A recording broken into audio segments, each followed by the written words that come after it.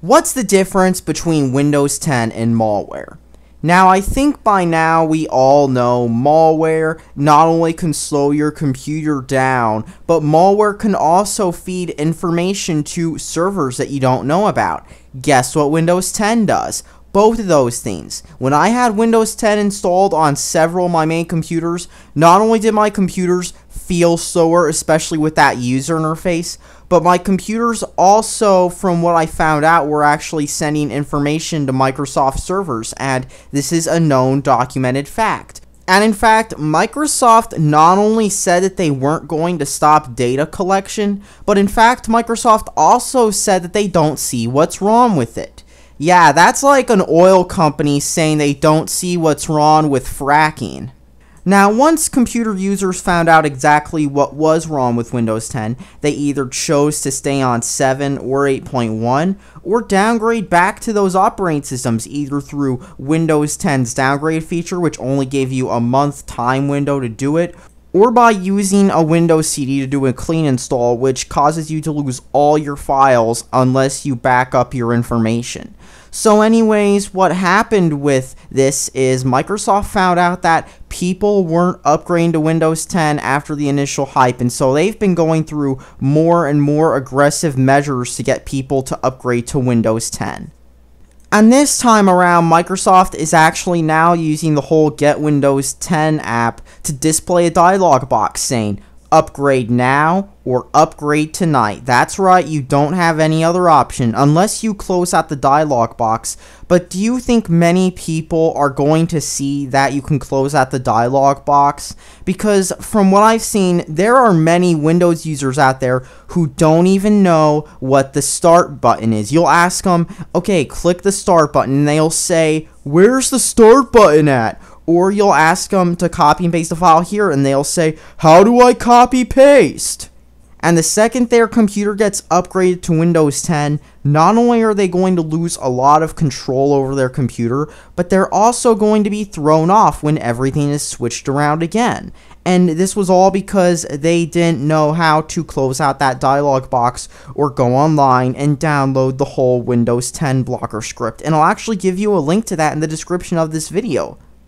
And due to this aggressive upgrade pushing, which causes many people to inadvertently click yes, people are going to computer repair places and saying, can you downgrade me to what my computer came with? I've seen this firsthand in real life, people going to these computer repair places and asking them to downgrade them to Windows 8.1 or Windows 7, mostly Windows 7 though.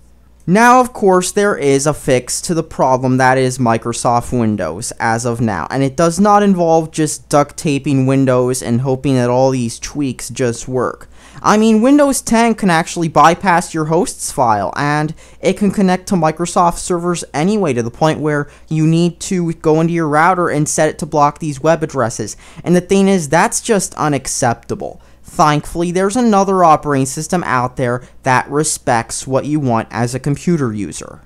Now, what's this operating system called, you may ask? It's called Linux. Now, Linux is a free operating system that doesn't cost a dime, and you can get it just from downloading it and putting it on a disk. Now, here's the cool part about Linux, is that there are quite a few versions of it. However, there are some that are also incredibly easy for someone who does not know anything about computers, such as your mom or grandma, to use. For example, there's Linux Mint Mate, which will not only work on their eMachine's computer, but it also has a similar look and feel to Windows, which means that they won't be suffering from baby duck syndrome when you give them their computer. Linux allows you to also use your favorite web browser, VLC for playing audio and video files, and of course it has LibreOffice, which is pretty much Microsoft Office, but it comes with the operating system and you don't need to pay a single dime for it. And of course it lets you open and edit Microsoft Office documents.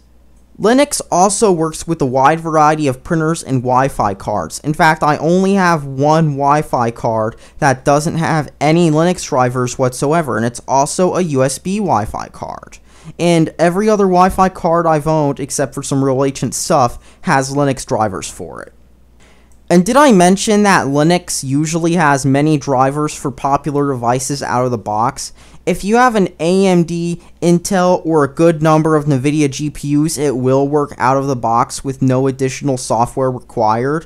However, the newest NVIDIA GPUs do require a certain Protea Prairie driver to be installed, but many popular Linux distributions have this driver, though you don't get support as easily if you use said driver.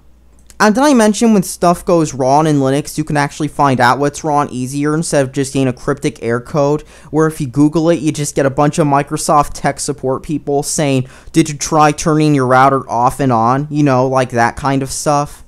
In fact, the only area where Linux really lacks in is gaming, and that's changing due to the fact that more and more Mac porting houses are porting their games to Linux, along with the fact that Steam now has a Linux version and has over 1,600 games, though most of them are forgettable indie games and aren't the big games that people want.